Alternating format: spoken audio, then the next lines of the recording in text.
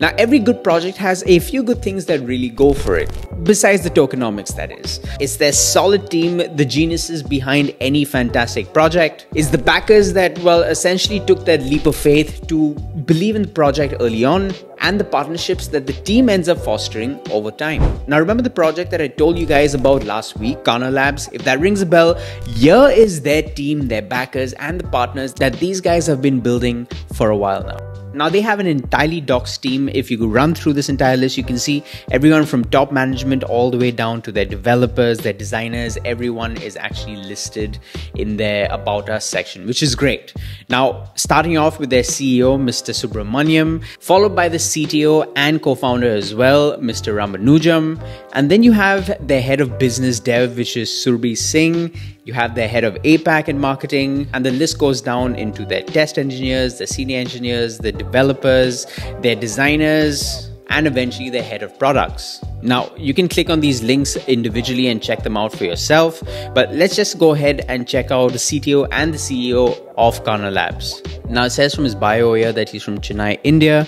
He's the co-founder at Kanalabs, and a quick About Us over here reveals that he has over 2 decades worth of experience in the financial sector and the forex markets. Now, this has obviously led him to naturally progress into blockchain and the crypto space, which is great. I've heard a bunch of different stories like that, you know, individuals that actually got into traditional finance first and then realized, you know, the importance or the significance of DeFi and eventually ended up progressing into it.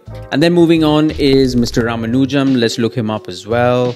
Now, Mr. 𝐿𝐴𝐴 I found quite interesting because he's currently the CTO of a few different companies, which is great. It just showcases his vibrance and his affiliation to various different projects. It gives him a wider perspective in being able to develop things simultaneously, which is wonderful.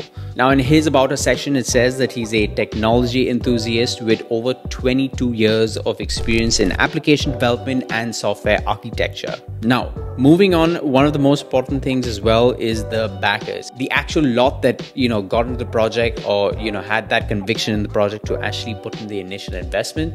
Let's check them out and actually have a look at who this particular project is involved with.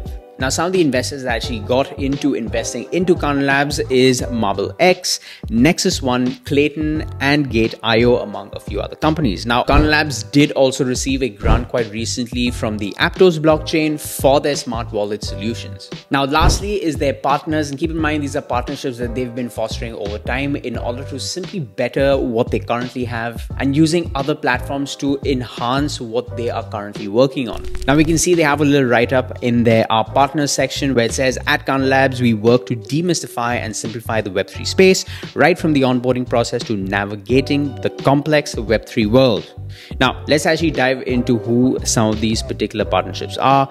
From the list over here, you can see that we have 𝐂𝐴𝐴, which is essentially a trading infrastructure provider and an on-chain order book platform from the Aptos ecosystem. Then moving on, you have EthosX, which is a decentralized finance platform creating end-to-end financial derivatives on blockchains. And finally, TradingView, we're all familiar with that. We have partnered with TradingView for its widgets, a comprehensive trading platform offering valuable market insights and real-time market data. Now, Kanalabs managed to raise $2 million from the investors I just mentioned. And keep in mind, a lot of that money is actually going to go to good use, such as development of their smart wallet and enhancements to their middleware toolkits. Now, that's pretty much all that I have for you guys when it comes to Kanalabs. I want to show you guys the amount of potential that this particular project has. They've made sure to keep their head down and consistently build in this particular space while allowing their products to actually do the speaking. If you did like this video, guys, do make sure to like, share, subscribe, all that good stuff. Do make sure to comment in the comment section below and let me know if you guys want to see more videos just like this about Kanalabs. And as usual, I'll see you in my next video.